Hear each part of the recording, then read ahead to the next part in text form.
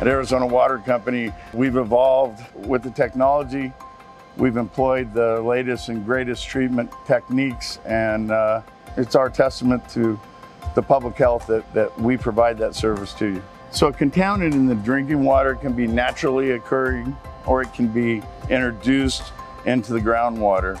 In either case, a contaminant is still a constituent that is regulated by the EPA, Arizona Department of Environmental Quality, and we ensure that we remove those constituents to a level that's acceptable based on the standard that's been provided. Here at Arizona Water in Pinal Valley, we have 7 treatment plants that we basically operate to remove contaminants or constituents. And most of those operate in an automatic state. We have arsenic removal, which is a coag filtration removal process. And we have our nitrate removal, which is a reverse osmosis or an ion exchange process. We have 13 certified employees that actually operate the treatment facilities. They're all highly qualified and certified through the Arizona Department of Environmental Quality.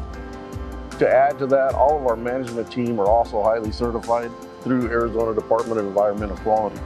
So our 13 operators, we have varying grades of water treatment operators from grade 1s all the way through our grade 4s. We have to systematically place these employees in levels of responsibility for our water system because this treatment equipment is very complex, and it does take a large group to maintain this 24 hours a day.